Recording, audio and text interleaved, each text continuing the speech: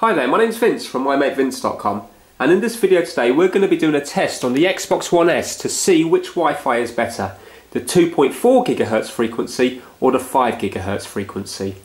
Now, the basic difference between the two is that the 5 GHz frequency is less congested, so there should be less interference, and also it allows more bandwidth. The problem is that with range it doesn't travel as well as a 2.4 GHz. So what I'm going to be doing is I'm going to be picking 4 locations in my house, both near and far away, and then I'm going to be making a note of the results. I'm going to be doing 3 tests on each frequency in each location, and then we're going to take an average and see what the results are at the end. So first of all, let me show you where the router is in the house and then the locations. Now, I'm from the UK, so I call this a router. I appreciate that if you're from the States and other areas, you're going to know it as a router. Whenever you hear me refer to it as router in the video, I mean router for you guys. Now, with this one here, I've got it set up so I've got a 2.4 GHz channel and a 5 GHz channel that I can select individually. So I've set them both up as separate channels for the purpose of the video. So basically, as you can see here, this is going to be the nearest one because it's just a couple of meters away. Then I'm going to set up the Xbox One S in this room here. And this is going to be the front room. This is approximately 6 meters away. I'm also going to set it up in the back room. Now, the back room is an extension, so it's got a couple of outside walls, so it's going to be hard for the signal to get through here. This is only about 10 meters away, but the location on this is hard for the signal to get to. And then I've also chosen a back bedroom upstairs. So the reason I've chosen these locations is because they would mimic real life locations that you guys would be setting it up. And it's going to be interesting to see what frequency works the best in different areas. So this is going to be the last one here. So what I'm thinking is going to happen, I haven't done this test before, but I'm thinking that nearby the 5 GHz is going to be better than the 2.4 GHz, and I think far away the 5 GHz will not be as good as the 2.4 GHz. So let's have a look and see what the results are going to be. Let me just quickly show you this, how I'm going to do it. This is going to be for the 2.4 GHz. I've got the hall, the front room, the back bedroom and the back room. Now, I've put this as the furthest because it's going through so many walls. So although distance wise there's nothing really in between these two, this one has a lot more obstacles in the way. This has just got one ceiling and a door. This one's got numerous doors, numerous thick outside walls as well. I'm going to be testing for download, upload, latency and wireless strength, and I'm going to do 3 tests on each of them, and then I'm going to note the average, and I'm going to do exactly the same on the 5 GHz as well, and then we're going to compare the results at the end and see what's the best for each location. So I think when it comes to something like the hallway, I think across the board 5 GHz is going to be better, but then I think when it comes to the back bedroom or the back room, I think the 2.4 GHz is going to be better. But it'd be interesting to see, I'm interested to see what the front room is, because that's only 6 meters away and that's only going to go through this little stud wall here, so that hasn't really got much obstacles in the way. So you guys now have a think about what you think is going to be better, 2.4 or 5 in the different locations. And then what I'm going to do is I'm going to fast forward through all the tests on the video, and then we're going to have a look at the end and we're going to compare all the averages and see what's what. The reason I'm doing 3 tests on each of them is just it's better to get the average rather than just rely on one result. Now, just to quickly show you how I'm going to do the very first one, and then from then on in I'm going to be fast forwarding through it. So basically with it, you need to go down to settings. You need to press A, you need to go to all settings, and then you need to go to network settings, and then, for example, I've already set up my wireless network for 2.4 GHz because you can see it there in the middle. But when I've done my 3 tests here, I'm then going to move on to do 3 tests on the 5 GHz. So that's what I'm going to do. I'm going to start in the hallway. I'm going to do 3 tests on 2.4, then 3 tests on 5 GHz, then I'm going to move it to the front room, again 3 tests on 2.4, then 3 tests on 5 GHz. And all I'm going to be doing is I'm going to be going down to detailed network stats, and then it's going to run them.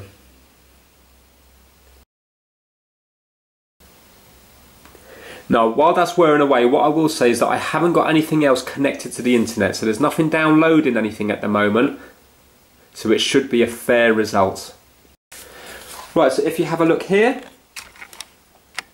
it's saying here that I've got 75.08 megabits per second download, uploads 4.64 megabits per second, and the latency is 164 milliseconds and wireless strength 100. So I'm going to write those figures down. Now, just to tell you what I've got here, although it is a BT router up on the shelf there, I'm actually with Virginmedia, and I've got a 70 megabit per second download speed and a 5 megabit per second upload speed. So as you can see there, sometimes I do get slightly more than 70 megabits, or in this case the Xbox thinks I've got 5 megabits more. Now remember, these are not going to be completely accurate, but as far as the video is concerned, it's accurate because they're just testing against each other. It wouldn't be fair now if I was to suddenly do a speed test on a laptop next to it, because you're going to be testing to different servers. But right now it's going to be a fair test because all the tests are going to be going to the same area. So we are doing a fair test between the 5 and 2.4 frequencies. Right, the rest of the video now will just be fast forwarded through.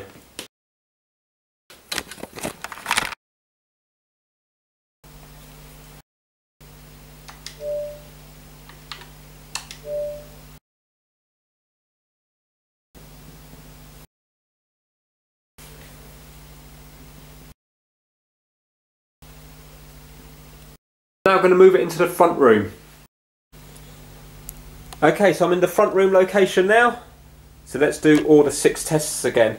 I'm going to keep it on the 5 gigahertz to begin with because that's what we're already on, and then I'll move it to the 2.4 for the next 3 tests.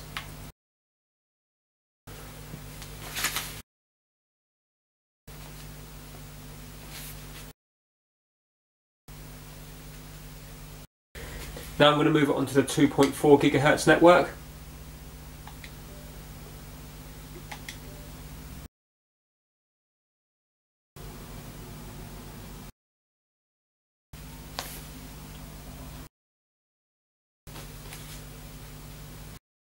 Okay, so that's the front room done. Now I'm going to go up to the back bedroom upstairs.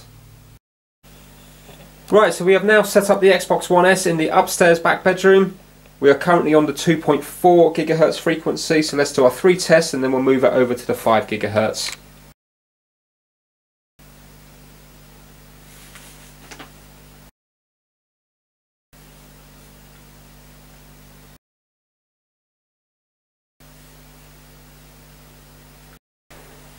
So now we're going to move over to the 5 gigahertz network.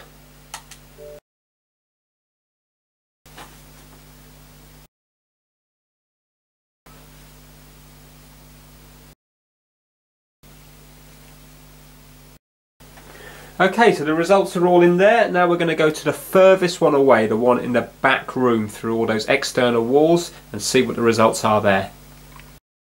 Okay, we're now in the back room, the one with the external wall where it's very hard to get any kind of signal. So let's do the test now and see what we got. Right, okay, so I'm trying to connect to the 5 gigahertz network and it's not even here. So it doesn't come up as an option because we're just too far. It's not so much the distance, there's just too much obstacles in the way with the external walls. So there you go, so unfortunately I can't test in this room for the 5 gigahertz, it's just not there. But I will do the 2.4.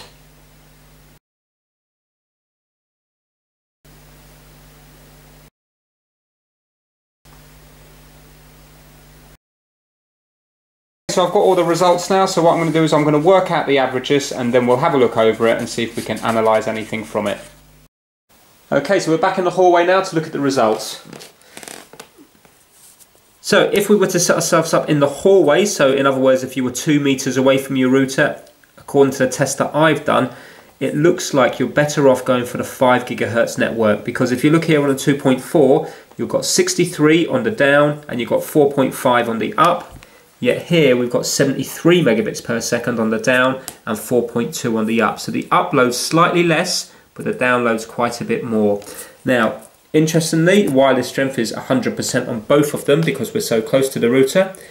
And the latency is only 31 milliseconds on the 5 gigahertz, yet it's 76 milliseconds on the 2.4 gigahertz. But I think that's just to this rogue figure here. If you look at both the others, they were very low. So I wouldn't read into this one too much, because I reckon if I did another 10 tests, that would come right the way down and it would be similar to this one here. I'm not sure why it was so high on that one. So if you're going very close to the router, they're both going to perform well, but according to the tests here, it would be better to have the 5 gigahertz one. Okay, so we're looking at these figures now, the yellow ones, the front room, the ones that's 6 meters away from the router. So that was this room here. Now if we have a look here at the 2.4 gigahertz, it did well on absolutely everything. So interestingly, it actually seemed to perform better when it was slightly further away from the router than when it was near. So again, there's always going to be a bit of variation. We could do these tests over and over again and it might swap round the other way. But if you have a look here, we've got 75.15 megabits per second download, 4.56 megabits per second upload. We've got latency of only 29 milliseconds, and interestingly the wireless strength is 100% again, so even now we've moved away on the 2.4 gigahertz, it's still 100%. Compare that to the wireless strength of the 5 gigahertz and it's dropped to 86%. Milliseconds is slightly worse, the latency is 31 as opposed to 29 on the 2.4. The download and upload is very similar again, you wouldn't really be able to call it. The download is 75.71 and 4.01 megabits per second upload. So really there, if you're looking at 6 meters away, there's no real difference between the 2.4 or the 5 gigahertz. Okay, so we're now in this room here, the back bedroom. So this one is approximately 10 meters away from the router, and we're going to be looking at the orange figures here. So this is 2.4 on top and 5 gigahertz at the bottom. Now, interestingly, let's look at the wireless strength. So when it comes to the wireless strength on the 2.4 gigahertz one, it's still up at 60%, which is really good, but yet here we've dropped down to 44%. So you can see that the 5 gigahertz channel is really struggling with the range. We've dropped a lot of percentage there. Latency is only 32 milliseconds here, but yet on the 2.4 it's coming up as 26 milliseconds, and that was consistently low. There's no kind of like weird figures there, and these were all a little bit higher. It seems to be performing a little bit worse for the latency. Now as far as the speed is concerned, this is interesting because although we've only got a 44% signal on the 5 gigahertz, check out the average there. It's still 51.17 megabits per second download and 4.73 megabits per second upload. Compare that to here, there's a massive difference. So on the 2.4 gigahertz one here, we've only got 23.49 megabits per second download and 4.17 megabits per second upload. So if you have a look, I mean that's a huge amount of difference. It's double the speed. So that surprised me. I thought in this back bedroom here, because we're getting quite far away, I would have thought that the 5 gigahertz would have performed a lot worse than the 2.4, but in this instance it hasn't. If you were setting up your Xbox One in this back bedroom, although the wireless strength is definitely weaker, it would still be worth going with the 5 gigahertz one. It is a shame that the latency is more, but remember these are tiny amounts, we're not talking about much here at all. So now let's go down and have a look in the back room.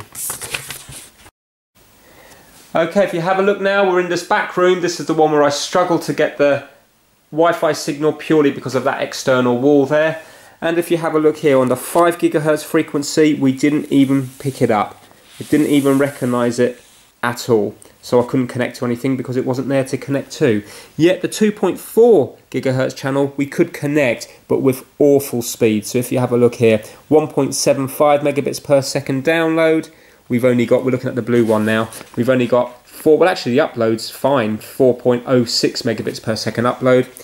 Latency surprisingly good, 34 milliseconds. And if you have a look there, you can see the wireless strength is only 36%.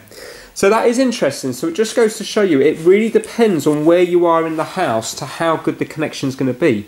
So a lot of people now moan about their connection and they always blame it on their service provider. But you can see the variation here. A lot of it is just purely down to how close to your router you are.